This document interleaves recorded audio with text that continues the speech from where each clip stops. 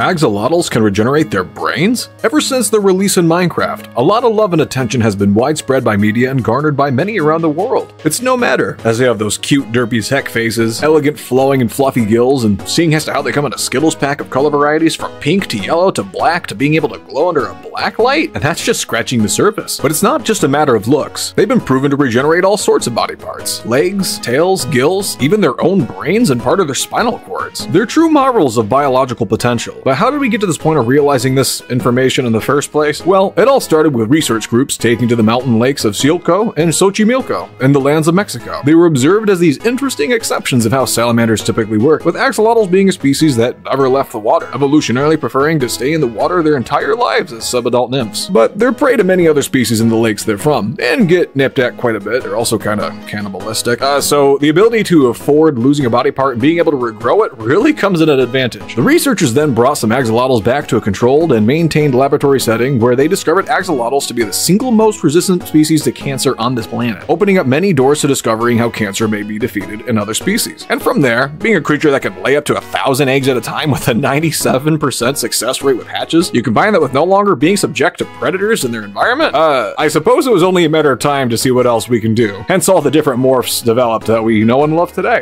Gosh golly, there's still so much about these goofy little goobers I could go into, but I just can't help but dwell on the fact that